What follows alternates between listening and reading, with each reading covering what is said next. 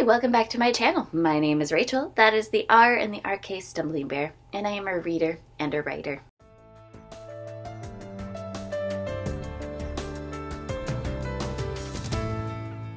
And I am back today to do another book review for one of the finalists of the self-published science fiction contest. The first book I have finished is Night Music by Tobias Cabral. This was one where I did not know what to expect going in beyond that they were going to be going to Mars. And it's a very interesting story. It's a shorter novel, so I went into this story not really knowing what it was about, besides that we have a pilot who goes to Mars. That's okay. I don't mind not knowing a whole lot before I get into a book.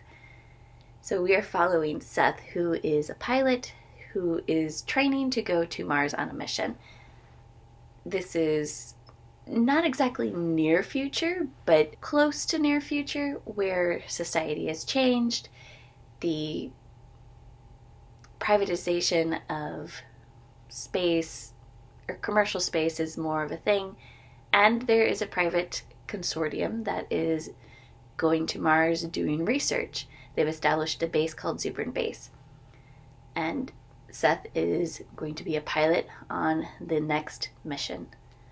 However, something has happened on Mars, and the people at Zubrin Base, they can't get a response. And they don't know a whole lot. All of a sudden it looks like clouds have developed on Mars. And this isn't just because of dust storms. It looks like things are happening. And so this mission becomes more of, instead of going to further science and exploration, becomes more of a rescue mission. They're going to see if the people at Zubrin are still alive, and if so, evacuate them and find out what is actually happening on Mars. Now, the author made an interesting choice when he brought Seth into the meeting that this is going to get discussed. He kind of mentions some of the people who are there, leads up to it, and then you don't get to actually see the meeting. You get Seth's rundown of what that meeting was after the fact, which is an interesting way to handle that. Usually I see those meetings are used to establish who people are, who will be further characters down the road, but the author moves away from that because that is not his focus in this story. I would say that the focus of the story is more wonder and what could actually be out there. You could really call this an interesting first contact story. Now, we find out pretty early on that Seth likes classical music, and then we find out later that his mom was a cellist, and so also learned how to play music, and that explains this is why he likes this type and why he's more attuned to listening to sounds, to pick up things that, oh, that sounds like music. Seth and his crew obviously arrive at Mars. Seth and a fellow pilot, Nadia, get permission to go down and explore to the base to figure out what's going on.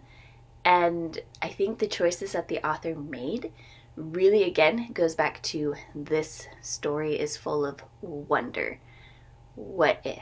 Possibilities. Now, I would say that there's more emphasis in the story of the wonder of going to Mars and finding out what's happening and how it's happening versus characterization of the characters. You get little snippets, kind of makes them more archetypes of characters, because that is not what this book is really about. It's not about the characters. The characters go on this journey. It's more about the science and this possibility of this first contact. So a pro for me, I like it when authors obviously have researched their science. I do think that in some places it got a little over the top, got a little wordy, but this is more characterized as a hard sci-fi, so that's all the science that you're getting is there for a reason. A con for me is the characters didn't feel like they were fully fleshed out, fully developed.